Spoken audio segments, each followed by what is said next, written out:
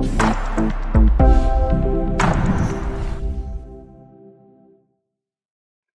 back with another video, and in today's video we have an HP laptop. This one is an HP Pavilion DM4 model. These are really old laptops, but they are still good to go because they have an iCore 7, I believe 3rd generation processors. And I made a video how to speed it up, how to replace the battery, how to replace the hard drive to an SSD drive and the RAM to boost up the performance for this model.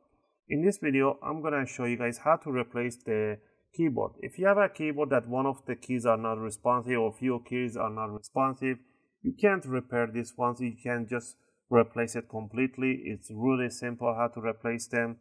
It's not like the new laptop that they have to take the whole motherboard, everything out. This one, they just snap in place from the top part, and there's only 2 screws that hold it in place. So I'm going to take you through the step-by-step how to do this process.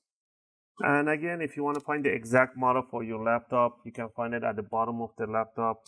On the sticker, it says Pavilion DM4, and the exact model is DM4-1380 model.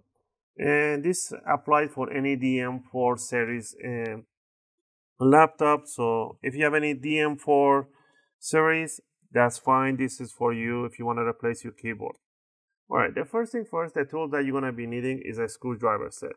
I use an UFIXTEK screwdriver set as always because they have one of the good screw bits out there. We're going to be using a Phillips number 0. Also, you're going to be needing a guitar pick or some sort of really hard skinny metal right here. Alright, because they are really tough to bend and soft edges that make it really suitable to opening plastic or covers. Alright, first thing first, we're going to remove the battery by removing these triggers all the way to this side and lifting up the battery. We have to remove this cover and this cover. To remove this cover, we have first to remove the first one on the top.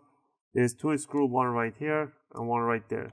These screws, they have a C-lock on them. That means the screw will not come out entirely, except this one that it was broken, so I replaced the screw with a chrome one. So go ahead and remove the 2 screws and then slide the cover towards the battery. Obviously my screw comes up because it's broken. And then you want to lift up the cover from the battery side upward. And there's the C-locks on the other side. Alright, once you remove that, you're going to remove these 2 screws. Again, they have a C-lock on them. Go ahead and remove them. And lift up the cover. We're doing some modification on the SSD drive, so I put this one in here. Just don't pay attention. Now down here, we're going to focus on the screw that has a keyboard logo right here with an arrow. We're going to remove this screw right there. The screw right over here. And the screw right here with a keyboard logo. So go ahead and remove these 2 screws. Once you remove these 2 screws, you're going to open up the laptop. Bring it in this position. Grab the guitar pick.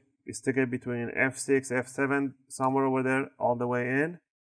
Don't worry, it's not going to do a short or anything, all the way down. And then you want to snap it, bend it over the screen, and then you're going to see it opening. Do that and try to put your finger underneath so it doesn't go back down. And walk your way around to the other side. Do this side. You're going to hear some clicking. Once you have this, just lift it up from the middle. You're going to see this curvature and it's going to pop open. Bring it over like this and set it down this side down. Now there's a lock right here for the flex cable. To remove the lock, simply put your fingernail at the back of the lock and lift it up 90 degrees. This lock comes up in 90 degrees and slide out the keyboard. So this is your entire keyboard. I'll try to find the link for this one and I'll put it in a video description.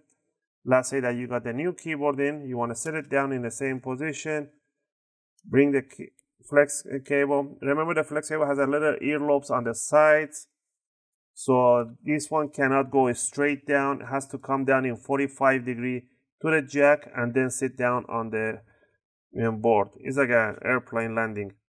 So bring it down. This one is kind of bent, so move it towards the jack in 45-degree angle and then push it all the way towards the motherboard. Make sure it's flat down so those earlobes prevent it from sliding back out. and keep it in there and then lock it in place. And next thing is to just lift it over and make sure you put the bottom side of the keyboard down on the palm rest, and then grab it from the middle here, put your finger right underneath, so you can twist this one down so you have this curvature a little bit, so you can pop these locks in there and hold it down. And then now do this side, make sure you do tiny clicks, and then let go of the middle, and then just push down the top side, make sure you hit like a 3-4 clicks, and that should be all. Now you want to just close it down, flip it upside down. Again, let me see, I'm done with this one, so I'm gonna remove that. And then what you want to do, you want to put the 2 screws that you removed from here. So put the screw right there, and the screw right by the CMOS battery.